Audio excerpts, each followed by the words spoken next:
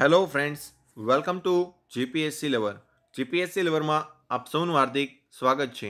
આજે આપણે daily ક્વિઝના part 14 વિશે ડિસ્કસ કરવા જઈ રહ્યા છીએ. સૌપ્રથમ ક્વિઝના આપણે જે ક્વેશ્ચન છે એના વિશે ડિસ્કસ કરીશું. તે સમયે તમારો જે આન્સર છે એ તમારે એક પેજમાં નોટ ડાઉન કરતા જવાનો છે. ત્યારબાદ ક્વિઝના જે આપણે આન્સર છે એના વિશે ડિસ્કસ કરીશું. આ જવાબ સાથે તમારા જવાબ સાથે સરખાવવાનો અને જે કાંઈ સ્કોર થાય તમારે મને કોમેન્ટ બોક્સમાં લખીને જરૂરથી મોકલવાનો. તો વિડીયોને શરૂ કરીએ. સૌપ્રથમ સવાલ છે આપની સમક્ષ એ છે 5 કદમ કોરોના મુક્ત અભિયાન છે એ કઈ સંસ્થા દ્વારા અથવા તો કયા ટ્રસ્ટ દ્વારા લોન્ચ કરવામાં આવેલું છે. ત્યારબાદ બીજા સવાલ વિશે વાત કરીએ તો ફાઇલોનું સંચાલન એટલે કે ડોક્યુમેન્ટ જે હોય છે એનું ઇઝીલી સંચાલન થઈ શકે એ માટે ઈ કાર્યાલય એપ્લિકેશન છે એ કઈ સંસ્થા દ્વારા લોન્ચ કરવામાં આવી છે. તો એ સંસ્થાનું નામ તમારે અહીંયા મને જણાવવાનું છે. ત્યારબાદ જોઈએ તો COVID-19 છે એટલે કે કોરોના વાયરસ રોગ છે એના દર્દીઓ માટે હાઈ પ્રેશર વેન્ટિલેટર છે જેનું નામ છે વિટલ. અહીંયા એલ આવશે. વિટલ નામનું જે વેન્ટિલેટર છે એ કઈ સંસ્થા દ્વારા લોન્ચ કરવામાં આવ્યું છે, ડેવલપ કરવામાં આવેલું છે, તો એ તમારે અહીંયા મને જણાવવાનું છે. ત્યારબાદ જોઈએ તો કઈ આઈઆઈટીના જે વિદ્યાર્થીઓ છે એના નેતૃત્વમાં બનેલી એક ટીમ છે એણે ઓછા ખર્ચે મિકેનિકલ વેન્ટિલેટર બનાવેલું છે અને આ મિકેનિકલ વેન્ટિલેટરનું નામ છે રુદાર. તો આ કઈ આઈઆઈટી દ્વારા બનાવેલું છે ત્યાંના વિદ્યાર્થીઓ દ્વારા, તો એ આઈઆઈટીનું નામ અહીંયા જણાવવાનું છે. ત્યારબાદ જોઈએ તો નાસા એટલે કે નેશનલ એરોનોટિક્સ સ્પેસ એડમિનિસ્ટ્રેશન એના દ્વારા હબલ ટેલિસ્કોપ છોડવામાં આવ્યું હતું, લોન્ચ કરવામાં આવેલું હતું. તેને હાલ કેટલા વર્ષ અહીંયા પૂર્ણ થઈ ગયેલા છે જેથી કરીને એની કેટલામી વર્ષગાંઠ એ ઉજવવામાં આવી, તો એ કેટલામી વર્ષગાંઠ હાલ નાસા દ્વારા ઉજવવામાં આવી હબલ ટેલિસ્કોપની, તો એ તમારે અહીંયા મને જણાવવાનું છે. ત્યારબાદ જોઈએ તો કોરોના વાયરસ માટે દ્રષ્ટિ પોર્ટલ છે એ કયા રાજ્યની સરકાર દ્વારા અહીંયા લોન્ચ કરવામાં આવેલું છે, તો એ રાજ્યનું નામ તમારે અહીંયા મને જણાવવાનું છે. ત્યારબાદ જોઈએ તો સાર્ક એક સંગઠન છે જેમાં 8 દેશો છે એ સભ્ય દેશો છે અને એના જે સ્વાસ્થ્ય મંત્રીઓ હોય છે, બરાબર છે, હેલ્થ મિનિસ્ટર, એની એક સંમેલન યોજાણું હતું અને આ સંમેલન હું તમને કહી દઉં કે વિડીયો કોન્ફરન્સના માધ્યમથી યોજાણું હતું.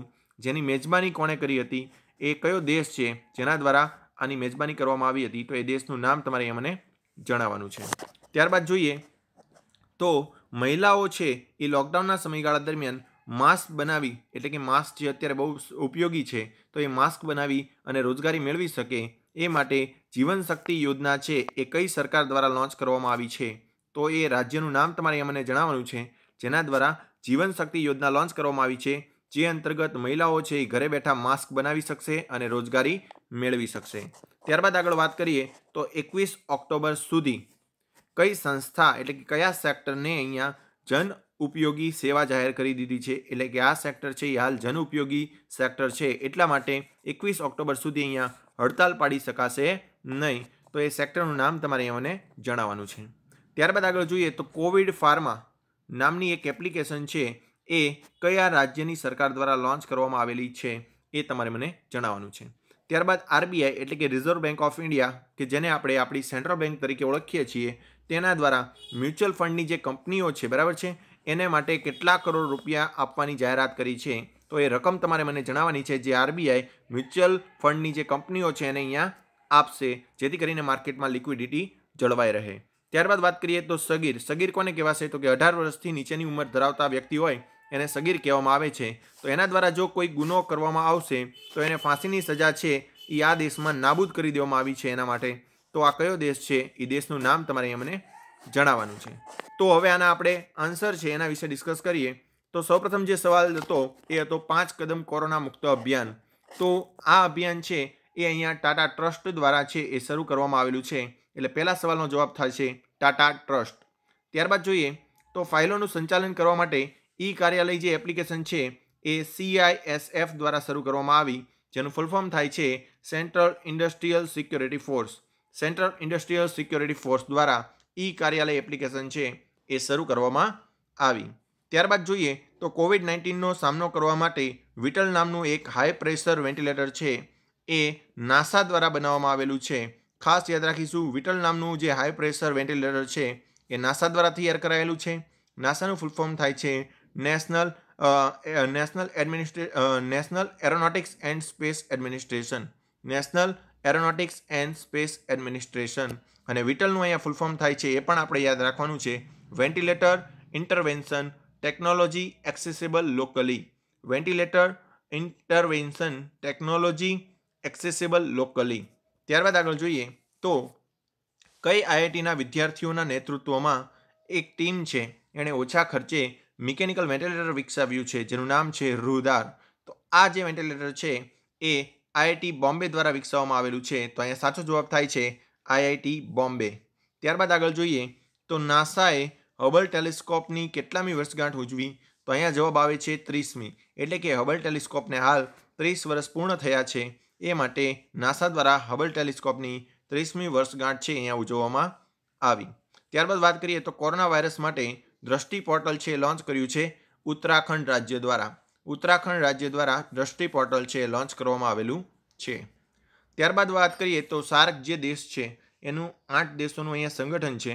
એમાં કયા કયા દેશોનો સમાવેશ થાય છે તો એના વિશે વાત કરીએ તો એમાં ભારત, પાકિસ્તાન, શ્રીલંકા, બાંગ્લાદેશ, નેપાળ, ભૂટાન, અફઘાનિસ્તાન અને માલદીવનો સમાવેશ થાય છે. અને અહીંયા સાર્કનું ફૂલ ફોર્મ થશે south Asian association four regional cooperation, જેનું વડું મથક નેપાળના કાઠમંડુ ખાતે આવેલું છે. અને આ જે સાર્ક દેશોના જે સમૂહ છે એના જે સ્વાસ્થ્ય મંત્રીઓ હોય છે એટલે કે હેલ્થ મિનિસ્ટર, એનું એક સંમેલન છે એ યોજવામાં આવ્યું હતું. જેમાં ભારતના હેલ્થ મિનિસ્ટર છે એ છે ડૉક્ટર હર્ષવર્ધન સિંહ. એણે આમાં ભાગ લીધો હતો અને આ જે સંમેલન છે એની મેજબાની કરી હતી પાકિસ્તાને. આ વખતે આની મેજબાની કરી હતી પાકિસ્તાન દ્વારા કરવામાં આવી હતી. બરાબર છે મિત્રો. અને આ એક વિડીયો કોન્ફરન્સના માધ્યમથી આ સંમેલનનું આયોજન કરવામાં આવેલું હતું. ત્યારબાદ વાત કરીએ તો મહિલાઓ છે એ માસ્ક બનાવી અને રોજગારી મેળવી શકે એ માટે જીવન શક્તિ યોજના છે લોન્ચ કરી છે મધ્યપ્રદેશની સરકાર દ્વારા. તો અહીંયા જવાબ આવે છે મધ્યપ્રદેશ. અને જે મહિલા આ માસ્ક બનાવશે એને 11 રૂપિયા પ્રતિ માસ્ક આપવામાં આવશે. એટલે કે એને મહેનતાણા રૂપે એક માસ્ક બનાવવાના 11 રૂપિયા ફાળવવામાં આવશે. ત્યારબાદ જોઈએ તો 21 ઓક્ટોબર સુધી જન ઉપયોગી સેવા જાહેર કરનારું જે સેક્ટર છે એ છે બેન્કિંગ સેક્ટર. એટલે કે બેન્કિંગ સેક્ટરને સરકાર દ્વારા જન ઉપયોગી સેવા તરીકે જાહેર કર્યું છે. એટલા માટે 21 ઓક્ટોબર સુધી અહીંયા કોઈ પણ હડતાલ આપણને જોવા મળશે નહીં. ત્યારબાદ આગળ જોઈએ તો કોવિડ ફાર્મા નામની એક એપ્લિકેશન છે, મોબાઈલ એપ્લિકેશન, જે આંધ્રપ્રદેશની સરકાર દ્વારા લોન્ચ કરવામાં આવેલી છે. આરબીઆઈની વાત કરીએ તો રિઝર્વ બેંક ઓફ ઇન્ડિયા કે જેનું વડું મથક મુંબઈ ખાતે આવેલું છે. 1 એપ્રિલ 1935માં એની સ્થાપના થઈ હતી. અત્યારે શક્તિકાંત દાસ એના અધ્યક્ષ છે. એના દ્વારા મ્યુચ્યુઅલ ફંડ કંપનીઓને 50,000 કરોડ રૂપિયા આપવામાં આવશે. તો અહીંયા આંકડો તમારે ખાસ યાદ રાખવાનો છે. કેટલા રૂપિયા આપવાની વાત કરી છે? 50,000 કરોડ રૂપિયા આપવાની જાહેરાત કરી છે. ત્યારબાદ સગીર એટલે કે 18 વર્ષથી ઓછી ઉંમરના વ્યક્તિને જો કોઈ ગુનો આચરે તો એને ફાંસીની સજા નાબૂદ કરી દીધી છે. આ દેશનું નામ છે સાઉદી અરેબિયા. તો અહીંયા જે જવાબ આવે છે એ છે સાઉદી અરેબિયા. તો આ હતી આજની ક્વિઝ. ફરી મળીશું નેક્સ્ટ લેક્ચરમાં નવી ક્વિઝ સાથે. Thank you so much.